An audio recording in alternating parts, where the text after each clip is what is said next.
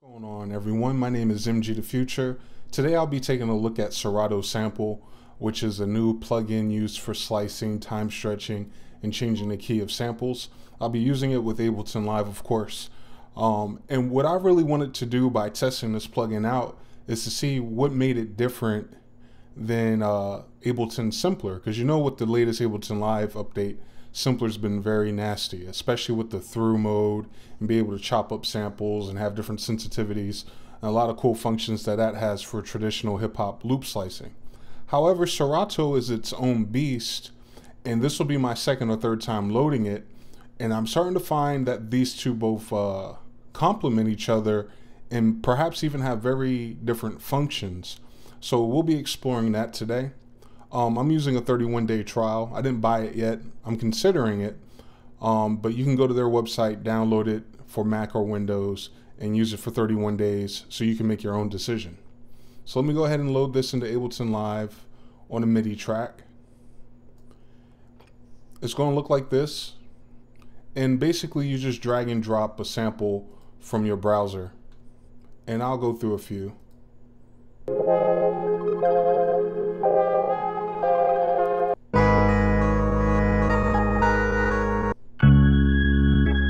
That one too. Let's try this. So right now it's playing real slow in the browser because my tempo's at 60, but I'll speed it up. But before I do that, a few things I want to bring your attention to. A, by default sync is turned on. You could turn it off. And what sync does is it matches the sample and the playback to your host tempo, which is 60. So you'll notice if I change this to 80, which I should, it'll automatically jump to 80. You have halftime and double time if you want to manipulate how fast this thing plays it. And that's critical. It's its ability to time stretch. This is the kind of function that people who use Maschine really want. And maybe even the Akai users. I think they may have had time stretch in their latest update. But I'll show you what the big deal is. So first things first, let me set a loop point. The only thing that throws me off about this program is these pads, right? You get these set of pads, and if you hit a key on your keyboard, it'll automatically assign a slicer depending on the playback position to the key on your keyboard. So it's like on-the-fly mapping, which is dope, but it could also be very confusing because if you're using a function like find samples, like it just did, it puts this random marker, and as you're looking for that marker, just start putting marks all on the keyboard, and you're all confused. But it's middle C is what it starts on first.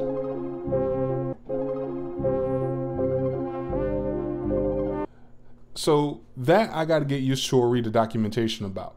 The find samples doesn't seem not necessarily not good, but we're so used to the Ableton Simpler where it just chops the transients. This doesn't quite do that for some reason. Second thing, once we have that, and I have it on middle C,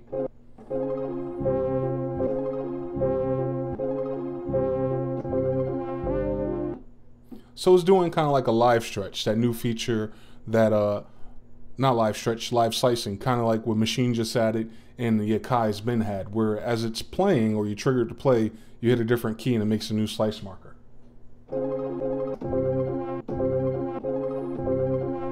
Kind of weird. So middle, and now I'm going to change it to halftime and make this 40 beats per minute.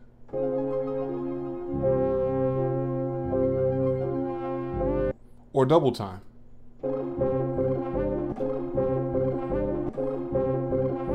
And it has a really clean sound, and that's why a lot of people use Serato as far as mixing records in their DJ software. It has a really clean time stretch, and if I'm not mistaken, maybe some of those slowdowns we hear on Timbaland's beats is actually Serato, the DJ program, and not so much Ableton Live. Ableton Live has a clean time stretch too on Complex and Complex Pro, but it starts to get grainy. But you'll see when I halftime this and turns 40, it doesn't do that here. And I'll try 20. You hear that? It's a little bit more smooth. It reminds me of the Electron Octatrack. And that's cool by itself if you put it on a regular tempo track. Another cool thing about this is that it automatically detects the key of the sample, and this is where this plugin shines.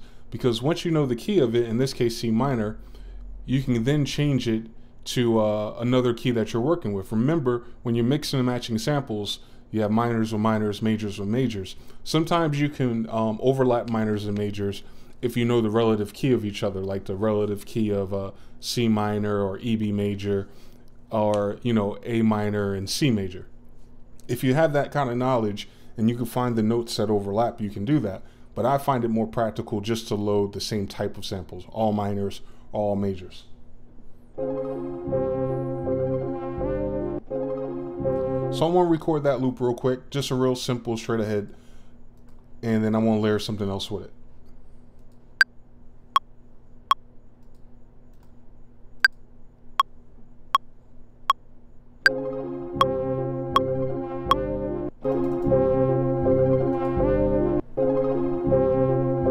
And it plays the sample or that particular slicer according to duration of how long you're holding that note, which is cool.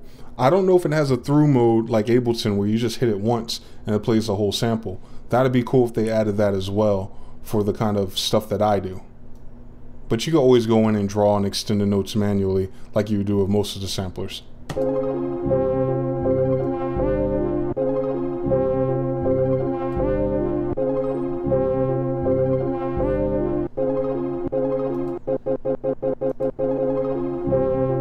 And you change the key on the fly.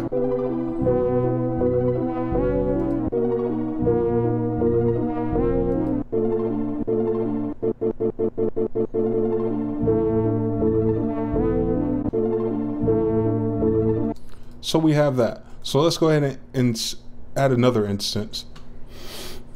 And this time let's try drum loop, which was really cool to me. When I saw that it detected the key of drum loops, it kind of blew my mind a little bit. So let's go in here. Or maybe something like that. That's a little bit harder. Click find samples. And you see how that did that differently when I hit find samples to give us more keys or more transient points? Although that's what I expect it to do all the time. It doesn't always do that. And I don't know the rhyme or reason behind that. And it does not appear that there's a setting for you to be able to trigger how many transients it tries to find. Also, the color coding I'm not familiar with. I don't know if that's has to do with amplitude or key even. If it is key, that's even doper. But like I said, I still have to review the documentation on it. And then it does have poly mode, so you can play a few at the same time.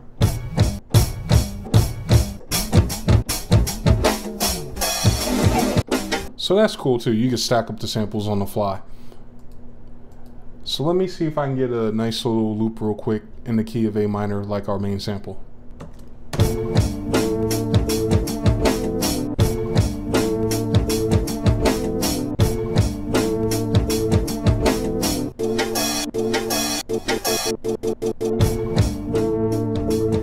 Now what's even cooler, which I do like that they did that, is that each pad that you do get a slice assigned to has its individual filter in reverse. That one, which is J. And it'll play the song backwards. So that's cool that that's per pad. Another thing that's cool per pad is filter, which is what I'm going to do to these drums. Take reverse off.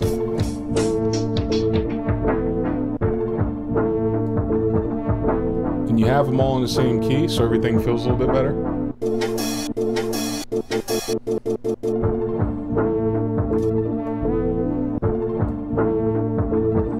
And you also time stretch it, which is even more interesting. So let's see if I do halftime.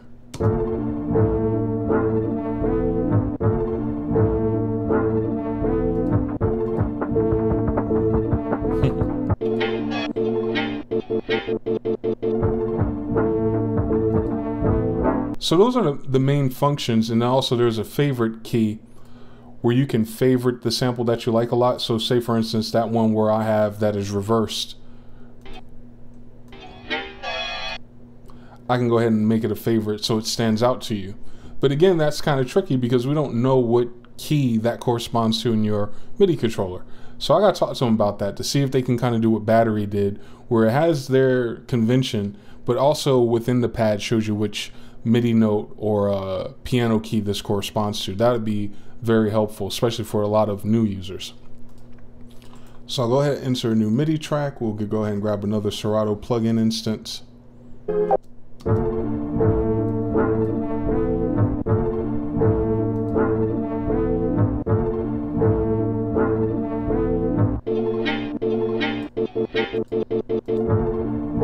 And this plus and minus is just a zoom view, so you can find 0 crossings, or you can see the whole sample at once. And this is C sharp minor, so let's go back to A minor.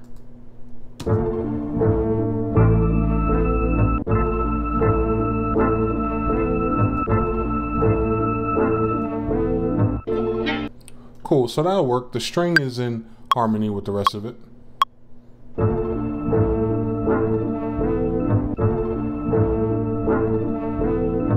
Quantize it to make sure those chops on the end are fine and in time with everybody else. Let's try to slow this down though. What key is that? I'm using S.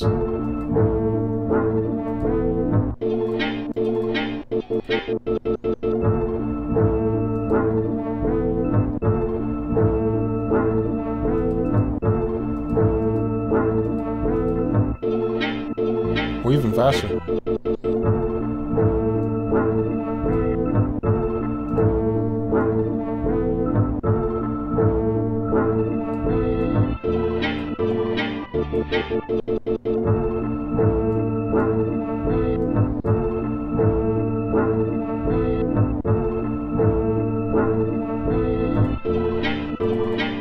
And since it's faster, it's playing more of the sample, so I can shorten it. Alright, let's get something else. We're coming along pretty good here. A lot better than I thought as far as being unprepared. But sometimes you learn the best when you're just freestyling it. It's easy for someone to put a whole track together and be like, boom, that's how I did it. But to watch them think and go through it might be more valuable to certain people who enjoy the longer videos. So now we have like strings and we have like this haunting drone sound. I'm looking for something that stands out a little bit more, like a piano, bell, a guitar type thing. Or horns. Change this bad boy to A minor. Find samples. It doesn't find any. That's what's so trippy about this plugin. I don't know the rhyme or reason for why it picks the samples it picks versus the ones it doesn't. It just doesn't make...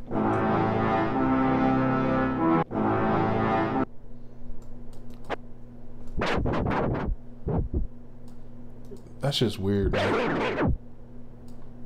Like I'm scrubbing it because it's like the Serato DJ program, and then you can drag it to the transient. I guess that's where we get into the zooming, so we can just drag it up and then hit the key. Like Serato, man, call me, man. Don't send your killers out for me, Serato. Call me, man. We need to talk about this auto chop. Well, but that's one of the things that's interesting, because if you do find that's a limitation, for me it's not going to be a limitation because we can work around it. It takes a little bit more time. But where it's valuable is that if you don't want to go through all of this, you can use it just for the other features, the time stretch, the tempo, and all of that, especially outside of Ableton, because Ableton doesn't necessarily, Ableton doesn't necessarily need these, because like I've been using Key Finder and Ableton's time stretch on its own, although it takes a little bit longer because you have to export the loops and bring them back in and out. But you can do that, match all the keys of all your samples, set the first MIDI note down, record it as an audio file or in Ableton, resample it, and then throw it in the simpler and chop it. Once you're, you know, being able to demonstrate what tempo you want it, what speed you want it, what key it needs to be in, and then we can go back into a simpler workflow. If I need to make a video showing you what I mean by that, let me know in the comments and I'll do that. I'll make a video specifically using Serato, what it's good for, and then going back into an Ableton workflow, a strictly Ableton workflow, so to speak. But anyway, let's see if these chops are chromatic.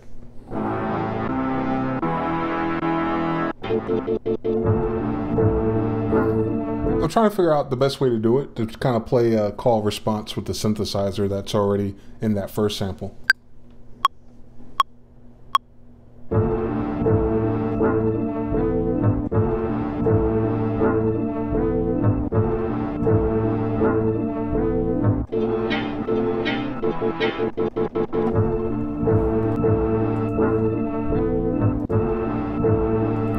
All right, so let's have some more fun. Let me see if I can get a voice sample, kind of tie this all together so it makes sense.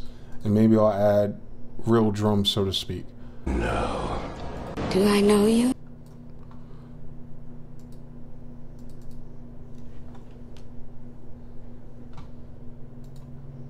And now it finds more slices. That'll drive me crazy. Do I know you? Doubt it. Do I know? Doubt it. But you know. Do I know you? No. Do I know you? No. Do I know you? No. Do I know you? No. But you doubted me.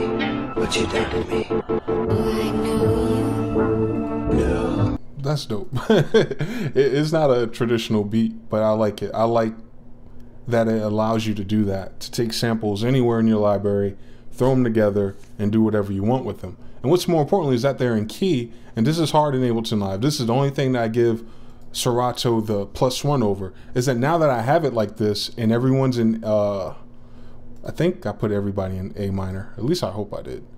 Yeah. You can speed it up and it'll keep that pitch.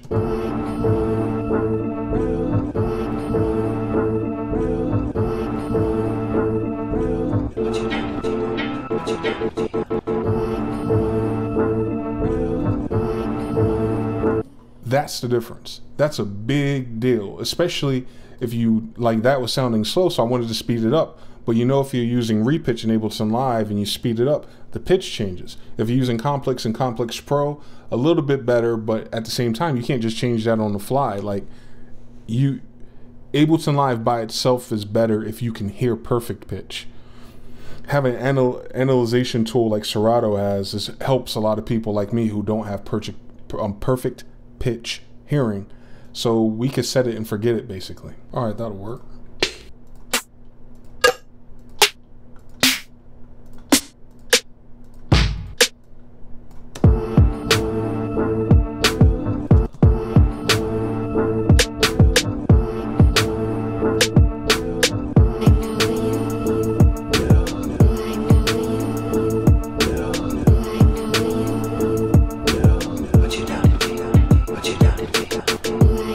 So that's pretty much it, man.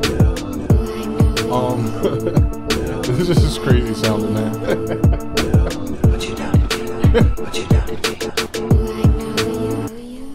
Oh man.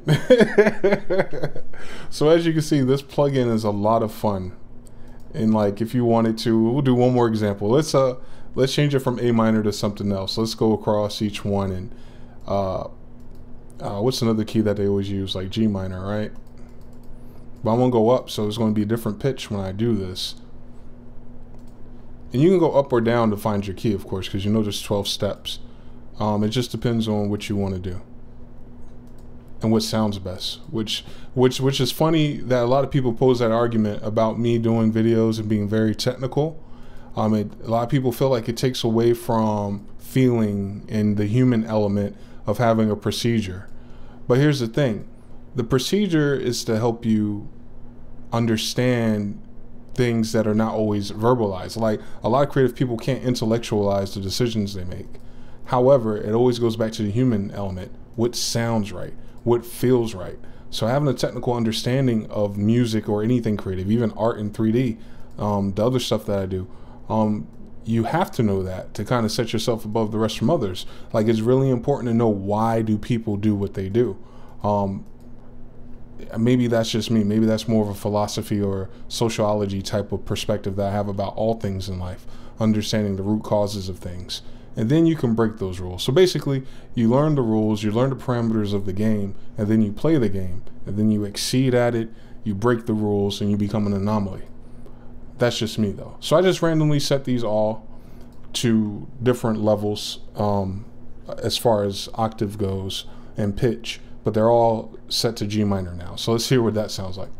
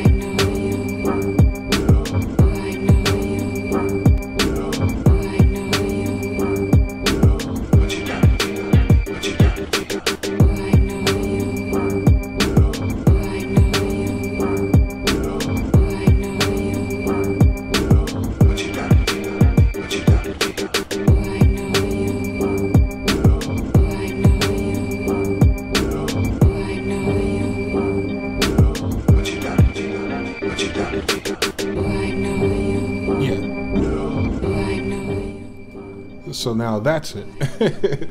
So it gave us a whole different vibe. It's actually more livelier in that key for whatever reason. But it's cool, man. You get to do stuff like that. You get to change your mind at the last minute.